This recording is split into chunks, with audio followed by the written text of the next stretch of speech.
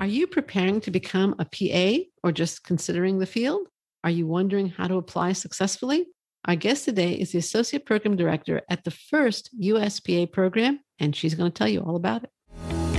Welcome to Admission Straight Talk, the podcast dedicated to graduate admissions and helping you approach the application process thoughtfully and successfully. Your host is Accepted's founder and world-renowned admissions guru, Linda Abraham. At Accepted, our mission is to get you to that unforgettable moment when you read your acceptance email and shout, "Yes, I'm in!" Confident you'll be attending the perfect program to help you launch the career of your dreams. Welcome to the 416th episode of Admission Straight Talk. Thanks for joining me today. This interview is all about getting accepted to PA school, specifically the Duke PA program. In addition to listening to today's interview, I'd like to invite you to download Accepted's free guide, 10 Tips for Acceptance to Physician Assistant Programs. Grab your free copy for advice on selecting the best PA program for you, writing your personal statement, interviewing effectively, and simply presenting the best application you possibly can. Download 10 Tips for Acceptance to a Physician Assistant Program from accepted.com/PA10tips. Again, that's accepted.com/PA10tips. Today's guest, April Stouder, earned her bachelor's at Manchester College and her master's of health science in Duke's PA program in 2000. From 2002 to 12, she worked as a PA at Duke. From 2012 to 2018, she was director of clinical education at Duke University, and she has served as associate program director and chair of the admissions committee since June 2018. April, welcome to Admission Straight Talk. Thank you so much for having me, Linda. I'm really excited to be here today. Well, I'm excited that you could be here today. Can you just give us an overview of the Duke PA program, focusing on its more distinctive elements? Sure thing. Most PA programs are 2 years in length, and ours is no different. Perhaps what distinguishes us a little bit is our primary care focused mission. Not every PA program is distinctly focused on primary care, but that is a big part of our mission to train primary care PAs. We are one of the programs that's been around the longest. We were the first established in 1965, and we had a class of 4 graduates in 1967, and then the profession took off from there. So that's part of our proud history, and always something that we like to bring up, but we're definitely not a program that rests on our historic laurels. We're definitely a program that likes to evolve and improve along the way. We are one of the larger programs in the country. We have 90 students per cohort, a total of 180 students at any given time, and approximately 40 faculty and staff. So my program director always says we're like a giant cruise ship, a big vessel in the ocean, chugging along. So we're a big program, and that does distinguish us from a lot of programs out there.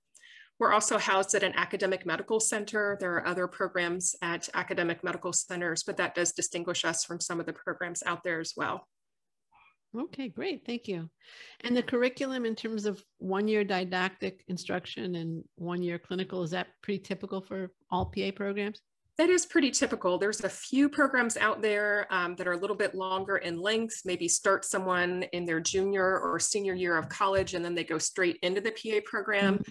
But the more typical now, because the terminal degree is the master's degree, is that most folks have finished their bachelor's studies, and then they come to PA school as a graduate program, 2 years in length. Got it. Okay. Now, COVID, of course, has affected every aspect of our lives, every nook and cranny of our lives. Yes. How has COVID affected the Duke PA program, both the didactic portion and the clinical portion? Boy, COVID really did a number on medical education across the country, and we were certainly no exception to that. In the spring of last year, we had students out on their clinical rotations, and we had a first-year cohort of students that were used to coming into the classroom, into our labs every day. And in roughly the beginning of April, we had to pull students off of their clinical rotations. And as the community at large was dealing with sort of an influx of sick patients. And so for the protection of students, and also just to spare personal protective equipment, that had to be prioritized for practicing healthcare professionals. So our second year students came off rotations, and we kind of hit the pause button as we quickly figured out what could we do to help them continue to move through the program. We created several virtual electives that they could participate in, focusing on things like public health, leadership, getting extra training on substance use disorder. Students could opt into whatever elective kind of piqued their interest. And then in the first year, we had to quickly pivot our largely in-person curriculum to a virtual curriculum. So we had to get up to speed very quickly with Zoom and other technologies, and pivot our curriculum to either live synchronous sessions on Zoom or pre-recorded sessions. Incredibly, our second year students were able to get back out on rotations and actually finish the program just a couple of weeks past their original completion date in August. It was amazing. They were incredibly grateful to not be really, really delayed. And those virtual electives did help them continue to complete coursework and move along in the program until they could get back out on clinical rotations. And then our first year students actually started their second year in July on time, and they have been out on rotations in a pretty normal fashion. Many of our clinical rotation sites came back on board pretty quickly, and we're willing to take our students back. And then we started a new cohort of students, the class of 2022 in August, and they have been, for the most part, virtual, but we are doing a hybrid curriculum and prioritizing in-person activities such as our anatomy lab and physical diagnosis lab. Right, right. When do you think the didactic portion will be in person again? I would love to say that this fall, when we have a new cohort coming in August, that we can have a lot more in-person activities. I think it just depends on what COVID activities are doing in the state of North Carolina. A number of our students are starting to get vaccinated. Our clinical year students were prioritized for that. First year students have actually been volunteering in Duke's COVID vaccine clinic. And if they volunteer, they were eligible, if they had supply, to get vaccinated. So I think we're still waiting for direction from the institution and from the state, the governor's office, to see what's feasible come August. But we want to get back to some more face-to-face activities and back in our building. I think everybody does. Yes. No matter where or what, that's for sure. That normalcy, we're just dying to get back to it. Yeah. But, I think we're having conversations as a faculty about what of this year, what have we learned? What of this hybrid curriculum delivery do we want to keep? Because some of it's been really great and really well received by the students, that extra autonomy and flexibility. These are adult learners. And so having students in the classroom all day long really doesn't work for them. So we'll be having a lot of discussions this summer about what is the next academic year going to look like for our didactic students, because it's not going to look the same as it always has, I can about guarantee. Right. Actually, as you were talking, that was going to be my question. Has there been a silver lining to this? There has been, yeah. So out of crisis comes innovation. And I think where maybe we had resistance in the past to doing more virtual instruction from either staff or resource allocation or faculty saying, I can't learn yet another new skill. We were all forced to learn new skills. Yeah. And so now we know we can do it. And so the question now is, where can we be really deliberate in where it makes the most sense to continue doing some of this hybrid or virtual curriculum delivery? Right, that makes sense. Now, Duke is using the CASPA application. Can you review the timeline for applications and kind of how they're processed at Duke's PA program? Yeah, every PA program has a little bit of a different timeline in terms of their start dates and their CASPA dates. So for us, CASPA always opens in April. This year, it'll open on April 30th, and it'll close September 1st. Along the way, when students complete their CASPA application and send it to Duke, we'll send them a supplemental application that's unique to our program. The supplemental is due by October 1st. Anyone who's applying to our program, we have a deadline of July 1st to complete the minimum prerequisite of 1,000 patient care hours. And then the GRE deadline for our program is September 15th. That's just so they can apply before they take the GRE? Is that a second GRE that they could? So they can apply before they take the GRE. They just need to get us their GRE scores by September 15th in order for their CASPA to be complete and that supplemental to be sent to them. And then the supplemental deadline needs to be done by October 1st. All right. And so that you get the supplemental by October 1st, you get the GRE, basically you have everything by October 1st. And then what happens? Do you wait till October 1st to start processing? I assume not. It's rolling admissions, right? No, we get way too many applications to wait. So we have rolling admissions. So really, once we start getting completed supplemental applications, we have an admissions team that begins looking at those applications and making sure that they meet all of our prereqs, meet basic criteria that would allow them to move ahead and sort of go into the reading pool. And we have faculty, alums who help us with reading our applications. And so each application that comes in gets reviewed by our program.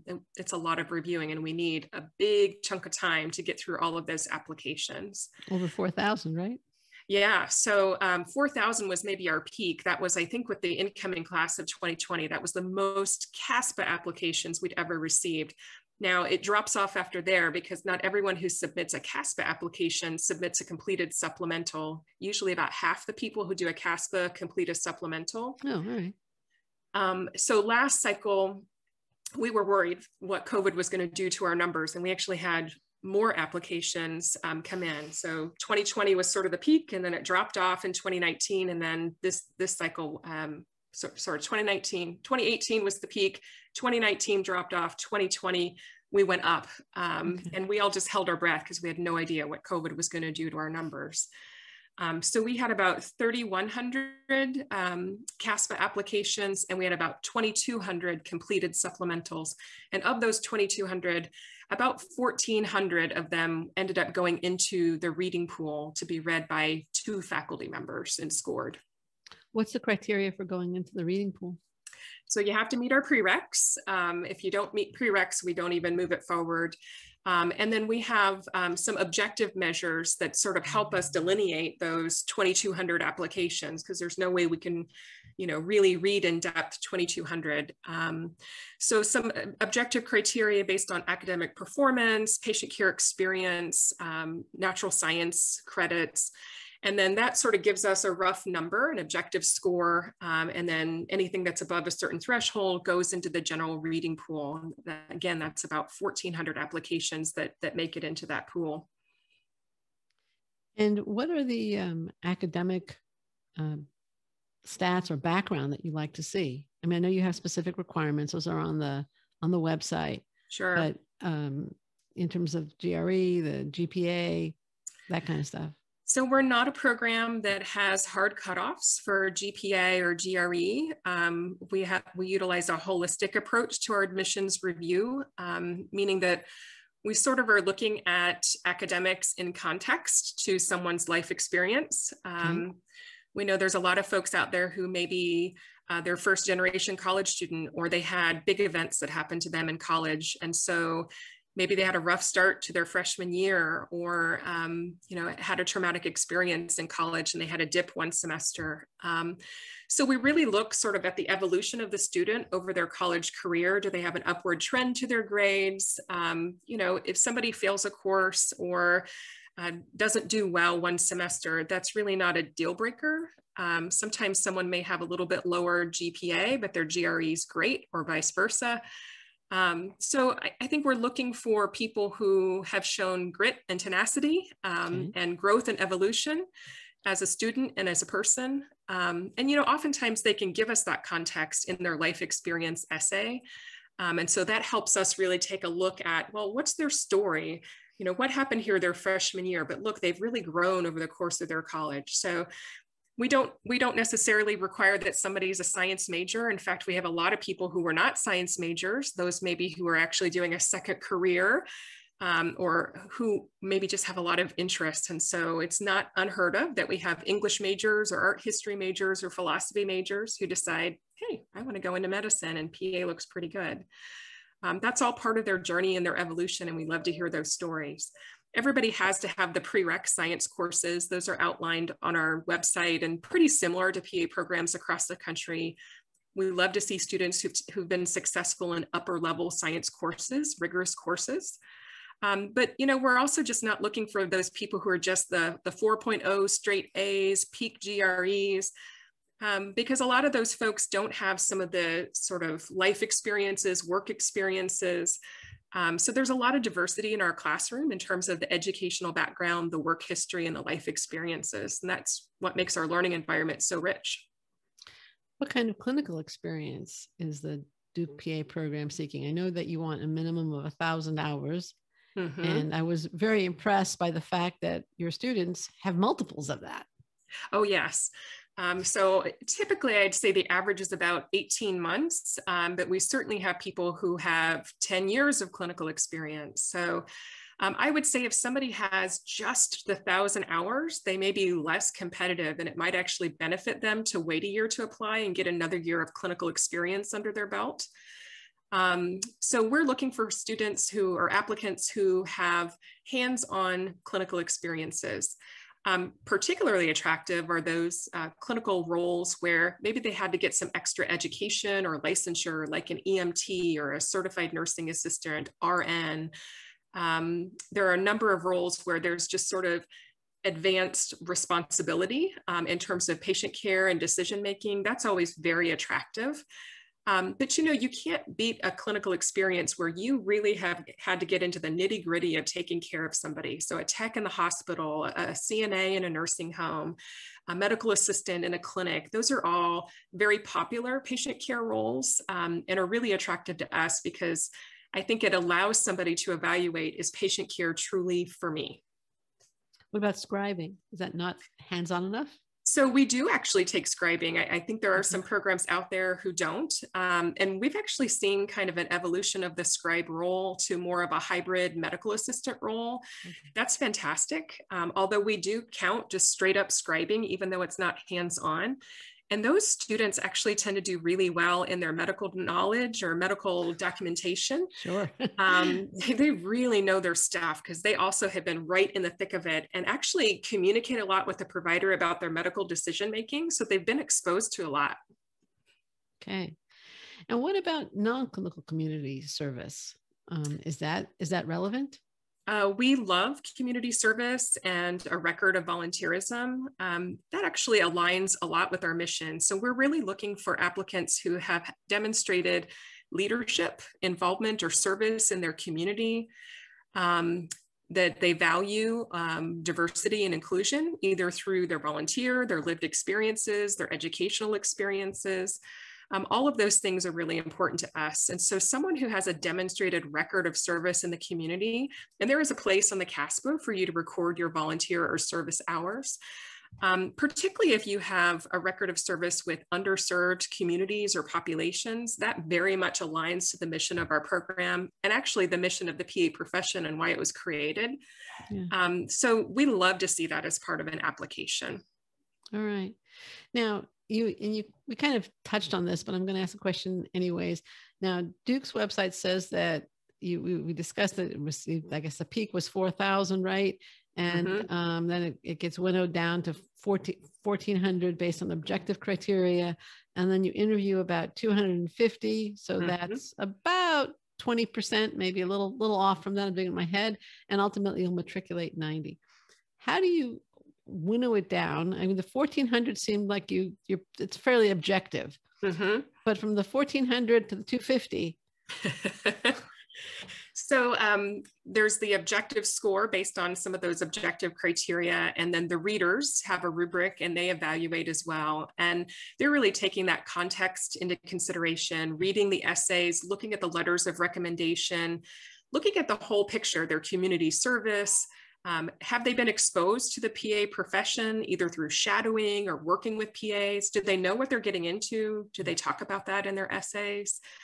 And so we're evaluating folks on, are they making an informed decision? And do we think that this person would bring value as a cohort in the class, either through some of their work experiences, life experiences?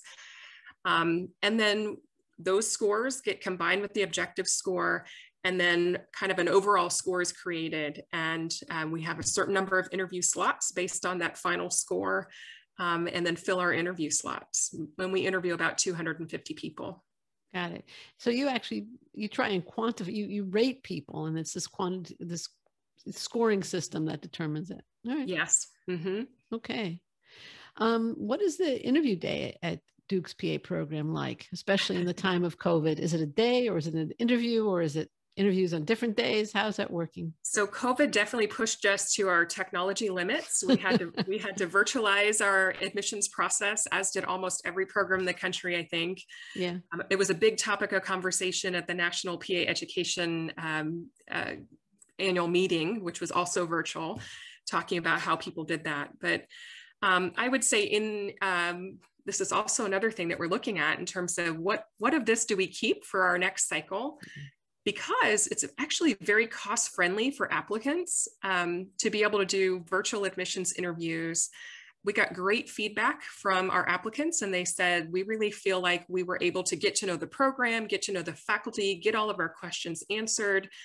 And particularly if we are interested in recruiting students from disadvantaged or underrepresented backgrounds, we know that travel and cost for interviews is very expensive. So we're keeping that in the back of our mind as we make our decisions about the coming year and what format we're going to keep.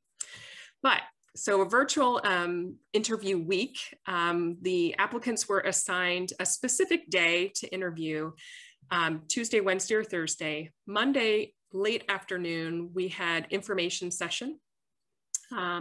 We sent out pre-recorded videos that sort of went over highlights of our curriculum, both the first and second year. And then we held a Q&A session. So they were supposed to watch those videos and come ready with their questions. And they always have lots of great questions. That's hosted by our faculty, representatives from both the first and second year teams. Monday night, there was a student hosted Q&A session. So what's it like to be a Duke PA student? And there's no faculty or staff there. So they can come and get their questions answered. And then they show up on their interview day virtually, and they had two individual interviews, and that could be with a faculty member, that could be with a preceptor that sees a lot of our students, an alum. We have a variety of folks who come and help us with interviews. So 2 one-on-one interviews, and then there's a team process exercise, which is a small group scenario, usually about 4 to 5 applicants in a group. It's facilitated and observed by one faculty or alum or preceptor, and then one currently enrolled student.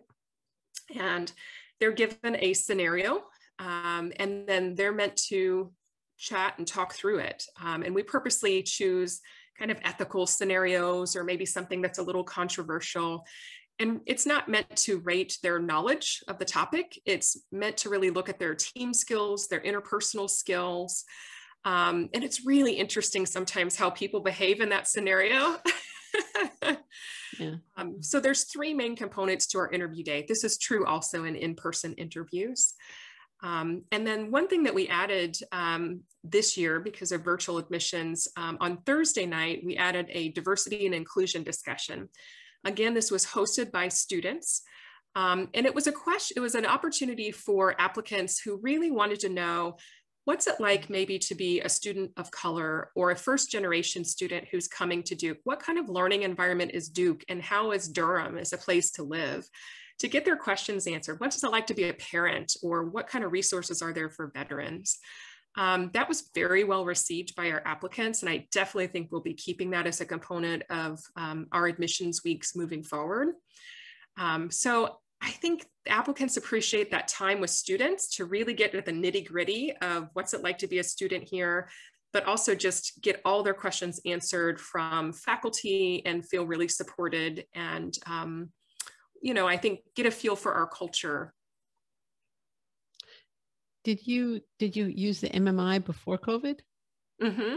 Yeah, that's been part of our process for years now. So that kind of got put to the side because during COVID, right? Or did I miss it? We don't do MMI. It's that team process exercise. Okay. So we just virtualized that, and we're able to do a breakout room in Zoom, and it still worked beautifully. Yeah. Yeah. Some business schools have team-based discussions, and we've done mock team-based discussions. And yes, it is very revealing. Yes, it is. Yeah, I've sat in on a few of them. It can be very, very revealing. Is there anything that you look for throughout the application process, not just the interview, either in the essays or the supplementals or the interview or the recs for that matter, that you didn't look for 1, 2, 5, 10 years ago? Yeah, I think in the last at least 5 years, we really have honed in on that focus to the focus of our program match to mission. So again, looking at applicants who have demonstrated leadership, have demonstrated grit and tenacity in overcoming obstacles in their life. And, you know, people talk about that in their essays a lot. Sometimes their letters of recommendation reveal things like, wow, this person really overcame a difficult time and came out on the other end of that really positively. I think we're looking for maturity in how they respond to difficult situations. And I think some of our interview questions can get to that. We're looking for folks, the profession was built off of the backs of military veterans who were corpsmen in the Vietnam War. And so veterans are really an attractive potential student for us and for other PA programs across the country. So we love that. Anyone who is a North Carolina native, we're a North Carolina-based school. And so we really like it when we get North Carolina applicants, and because we know that they're more likely to stay and help meet the healthcare needs of this local area. So, you know, I think too, looking at, does somebody have a record of volunteer service? Have they worked or done volunteer work with underserved populations or communities? It really sort of gets to the heart of, has this person, either because of their life experiences, work experiences, volunteer experiences, have they developed empathy and an understanding of some of the challenges that their patients are likely to face? Our patients really come from all different backgrounds. We have an aging population in the US. We have an increasingly diverse population in the US. And we want to help train future PAs that sort of reflect that diversity, and will go and be able to make connections with those patients and those communities because they understand what that's like themselves. So that's important to us. And I think we look at that a lot more now than we have in years past as part of sort of that evaluation. Okay, great. And let just get kind of moving forward with the application process. What about, how does the Duke PA program respond to update letters or waitlist letters, whether they are before the waitlist or before the interview, or, you know, somebody submitted the supplemental and they don't hear back from you? The silence is driving them nuts. Yeah. Should they send, and they have something they'd like you to know about, should they send an update? Same situation after an interview, same situation after a waitlist. Yeah, we get those a lot in all of those scenarios. And we absolutely encourage applicants to keep us updated if there's changes to their application, something new, something updated, you know, whatever they have submitted at the time of application completion, that's really what we're looking at. But it's not uncommon that someone may have a prerequisite course that's in progress. Applicants can have 2 prerequisites still in progress at the time that they apply. So they might send us updated transcripts or things like that. Sometimes we get external letters of recommendation from someone, and we just add that to our file of recommendations. People do give us updates that either maybe they've accepted a seat somewhere else, but they're still interested in us, or where am I on the wait list? And when am I going to hear about possible interviews? So we're very used to communicating. They just email us through our central email address that's located on our website, paadmissions@mc.duke.edu. And someone typically responds to them within 24 hours. We've got a whole team that helps man that inbox. Okay. All right. On a forward-looking note, what advice would you give to PA applicants who want to apply this cycle? All right. So you're going to open, I think, very soon, right? In April, right? What was the date? 30th. April 30th, right? That's what I had written down. And time's coming. So the application is imminent. When this interview airs, it should be May 4th. That's what we're planning for. Okay. And right after the April 30th, you know, within days. What would you like listeners this cycle to know? So one thing that we often tell potential applicants is they want to submit the best application that they can. And sometimes that means waiting a year to apply. That is not always easy advice for someone to hear who's really excited about applying, really excited to start PA school and jumping into the profession.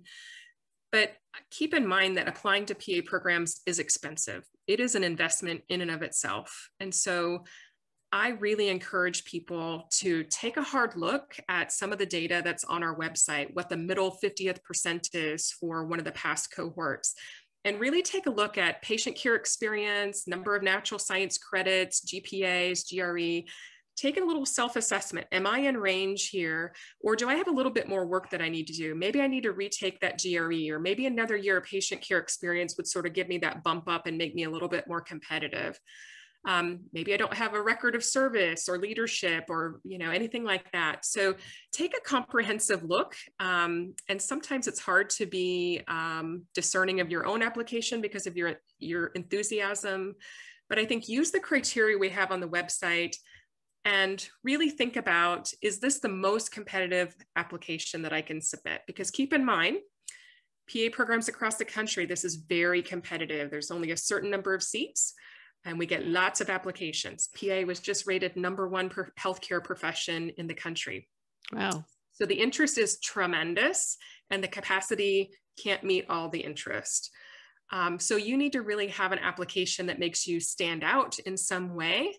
And I would say sometimes that means waiting a year and getting additional life and work experience, or boning up on your academic credentials a little bit to make sure that you're the most competitive applicant at the time you're paying all that money and submitting your CASPA. Right. One of the things I kind of was thinking about as you were talking is that where med applicants are not expected to have had a real job, if you will, when they apply. But my impression is that most PA applicants are expected to have had a job in healthcare. It's fairly rare that volunteer experience is sufficient. Is that correct? That is correct. Most programs do require patient care experience. I think the average age at our program for our matriculating students is about 25 or 26, which is distinctly different from the typical 22, 23-year-old that's starting med school. And that's not to say that we don't have students who fall into that age category in each of our cohorts. We do. But they've been really proactive in getting patient care experiences while they were in college. Maybe they got EMT certified or worked in a nursing home, et cetera. So they knew what the requirements were ahead of time and were actively working to get those patient care hours. But typically people take a gap year, they work for a year or two after college and get that really valuable experience and make sure that they've got, a good chunk of life experience and work experience before they apply.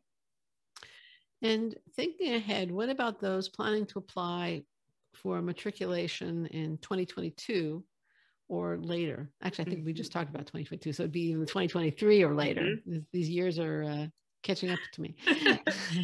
So, I mean, my advice is similar in terms of just really honing in on submitting the best application that you can. But I think the other thing is just to make sure that you understand what you're getting into. And by that, I mean, do your homework. So maybe talk to somebody who is currently in a PA program and get an understanding of the rigor and the pace, the fast pace of PA education. By all means, seek out opportunities to talk to practicing PAs, and not just one, but maybe PAs that work in different fields, because I think the work of a PA looks very different if you work in an emergency room, or if you work in an outpatient pediatrics office, or if you work as a hospitalist doing internal medicine in the hospital all the time. If you're a surgery PA versus critical care, et cetera. So understand the diversity of the profession and different scopes and roles. Really get a sense of, what would life be like to do that job, and what does it mean to take care of patients? So get a good hands-on patient care job and make sure it's for you. Taking care of people is messy, physically messy sometimes, can be emotionally messy. People are complex. And so I would say just make sure that you've done your homework and that you know for sure that medicine and being intimately involved in your patients' lives is something that's for you. Great advice. It seems like a no-brainer, but you'd be surprised by people who apply and they've never met a PA, never worked with a PA, never talked to a PA. They've only done their research online. And it kind of blows my mind that they're willing to invest that much money on education and not really have totally done your homework on what it means to be a PA. They might have just read the article about PA being the best healthcare field. Right? That's right. Yeah, look at this. Maybe a relative said you should go into healthcare, and you're never going to get fastest path, right? 2 years and you're done. Right. There are people who definitely fall into that category, and we sort them out pretty quickly. Yeah, I bet you would. Right, and your requirements would for sure. Are there any misconceptions that you would like to dispel about the Duke PA program in particular, or the PA program in general? I think maybe two. So I mentioned earlier that we're a large program, and so I think we always get questions every year in those Q&A sessions, and I know our students get questions about this. That's a really big program, 90 students per class. So am I really going to get personalized attention? Am I going to get the support that I need? Are people going to know who I am? And I would say, yes, absolutely. And I think our students would too, and they always do. Because as we have grown over the years, we have built in support structures to make sure that students are known by faculty, that they get to know each other. We do a lot of small group work in the curriculum, and we shift those small groups every semester so they get to know a subset of their class. We have advising small groups, so every student has an advisor, and in the second year, they have a clinical coordinator, a faculty member. So they basically have 2 faculty supports once they move into the clinical year. And students can build relationships with whichever faculty, they have a connection or maybe a similar clinical interest. So we work really hard to make sure that that culture, it feels very inclusive, and that students feel known and accepted and appreciated for whatever they bring to the table. The other thing is, I think sometimes our name and the fact that we're one of the top ranked programs in the country perhaps works against us because there's a bit of an intimidation factor, I think, where maybe people say, ooh, that's one of the top programs. Maybe I won't even apply because I don't think I'd get in, because I have maybe some aspect of my application is imperfect. I don't have a great GRE. I don't have a perfect GPA. And I would say that we have students who sit in our class every single year who have imperfect GREs and GPAs, but it's that holistic approach that we look at. So, things happen in people's lives that impacts a GPA, and that can be hard to dig out of, but we're looking for those trends and improvement. We're looking for that grit and resiliency. So I would say, keep in mind what our program mission is. Take a look at our social media accounts on Instagram and Facebook. Our students run our Instagram social media, and they really talk about sort of the culture and what it's like to be a student at Duke.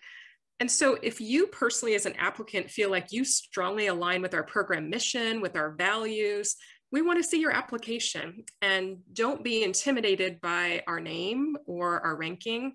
And don't make an assumption that we're only accepting people with 4.0s and perfect GREs, because that is not the case. That's not the case. I guess you're saying don't reject yourself. That's right. Yeah. Put it out there. Right. What would you have liked me to ask you? Because we're almost at the end. Oh, gosh. I think maybe I would have loved a question about diversity. Diversity and inclusion has been a huge hot topic, particularly in the last year or two with major national events.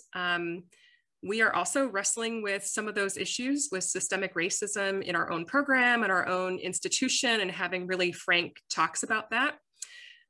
We have revised parts of our curriculum to really focus that in our PHS course, Public Practice in the Health System course.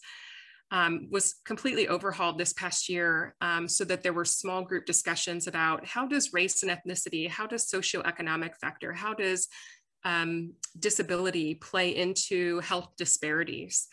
And, some of those are really hard conversations to have, but they're really necessary to train these students to go out and be competent PAs and to be able to meet their patients where they are and understand that there's a whole host of things that are impacting their world outside of that clinic or that hospital that may get in the way of that perfect treatment plan, right? Their life sometimes gets in the way of that. So how can we train PA students to be cognizant of that?